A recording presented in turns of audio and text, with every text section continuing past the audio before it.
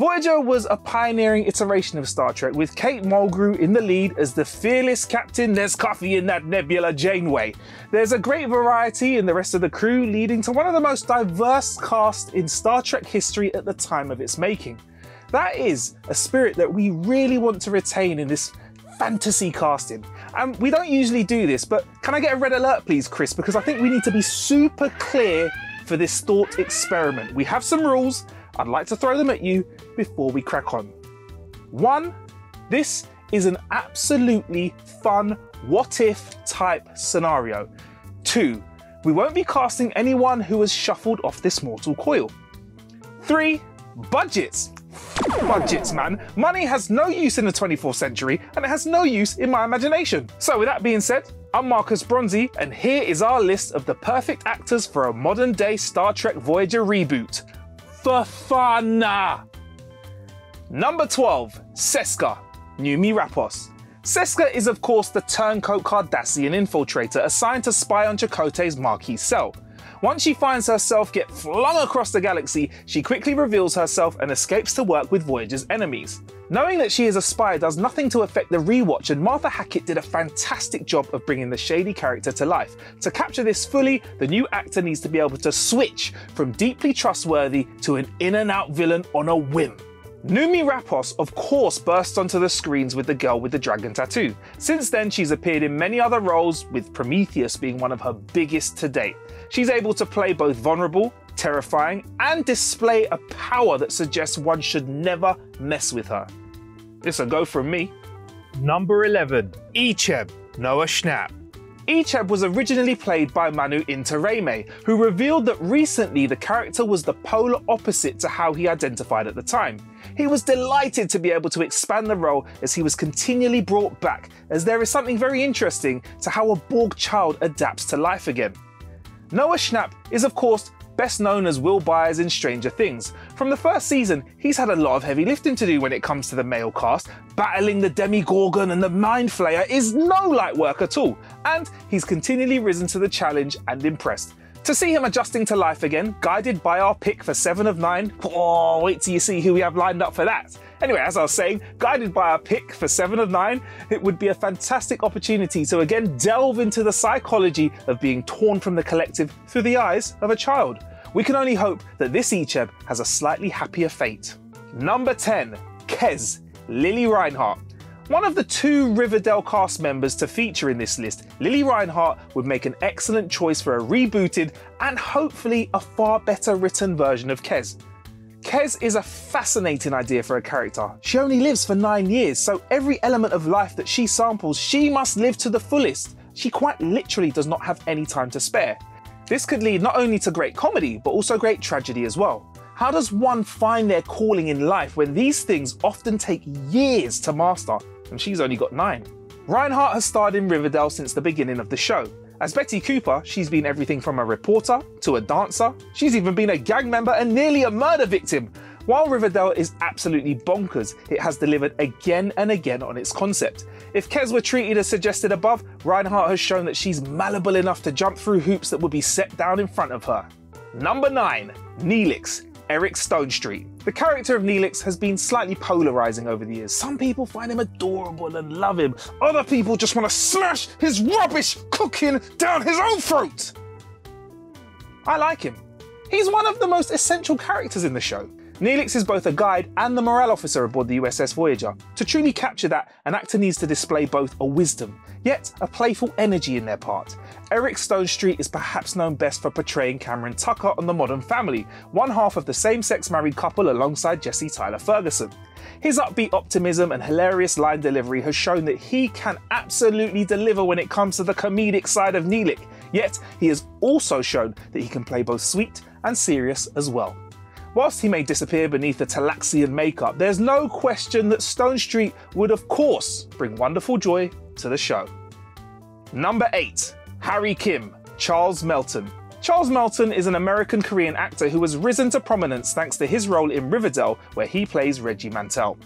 He took over the role from Ross Butler when the latter had to leave the show due to his commitments to 13 Reasons Why. To play Harry Kim, he brings not only the confidence that he's displayed in his other roles, but also his youth. Harry Kim was dubbed the Forever Ensign, as we all know, due to his absolute inability to get a promotion. He's an essential member of the crew on Star Trek Voyager nonetheless. He's often the one to save the day, even if he never truly believes in himself. And while the rest of the crew come to depend on him, he still finds himself the butt of many jokes on the butt end of the galaxy. Knowing how popular the character was, it would make sense to give him more screen time this time around. Last time the character was nearly written out at the end of the 3rd season. Charles Melton, with his screen presence and popularity, is more likely to bring more and more and more and slightly younger fans to the show. Number 7, Tom Paris, Miles Teller. Miles Teller is seriously impressive. I mean, look at his role in Whiplash, he kicked ass in that. And also, he stood out in War Dogs. And before you get to me about the Fantastic Four film that was a critical flop and also a commercial flop as well, that wasn't really down to his bad performance. He was actually quite good in it if you have a look. Tom Paris has to walk the line between both likeable and questionable. He's not quite the bad boy of the ship, but he does need to show some rebellious tendencies. To capture the Tom Paris spirit, he needs to have almost failed his way up the ladder. And when Janeway recruits him, it's because he's a great pilot, not because of his service record. Teller has shown the right level of snark in his roles to be able to be a bit of an annoyance, whilst not truly crossing over into the land of untruly unlikable and evil. He's also shown that he can play buddy roles as well, something that will be essential when doing their scenes of Captain Proton with the lovable Harry Kim. Number 6, The Doctor, Stanley Tucci. Done. Like a band-aid, the original Doctor was a hologram designed to be used for a bit, then chucked away, so he had no personality or bedside manner. However, over the 7 seasons of the show, it was clear that there was a lot for the holographic character to add, so casting a charismatic actor makes the most sense. Stanley Tucci is one of those actors who is simply brilliant in everything he's in. And that is not to say he hasn't appeared in a few stinkers, I mean, The Silence, but he can generally raise the class of any piece he's in simply by showing up. Were he to appear in the blue uniform, you only need to think of some of his cutting remarks from The Devil Wears Prada to imagine his bedside manner. But he has shown so many warm and caring performances as well throughout his career, and it's very simple to imagine the Doctor's softer moments with the Tucci in the role as well. So, in fantasy reboot time, not only is the Tucci the Doctor, but let's write in that mobile emitter a little bit sooner than later, because confining this man to one set, well, that would just be a shame. Number 5, B'Elanna Torres, Ana de Armas. Ana de Armas rose to prominence with her turn as Joy in Denis Villeneuve's Blade Runner 2049. She beautifully captured the hologram, presenting a warm and loving partner for Ryan Gosling's Kay. Also, don't forget, she pulled off a cracking performance in Knives Out.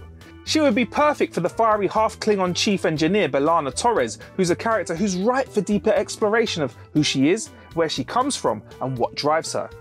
In this new era of Klingons that had a little shave in season 1 of Star Trek Discovery, but I guess that's for a different video, it would be extremely interesting to see how this split is represented in her character. She can play sensitive, she can play strong, she can play B'Elanna. Number 4, Tuvok, Charlie Barnett.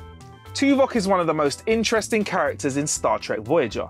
He was the first Vulcan that we had truly seen in a starring role since the days of Spock. And Tim Russ, he kicked ass. He played that part perfectly. He was able to balance the curt nature of the security chief with the caring soul that lay just underneath that level of pure logic.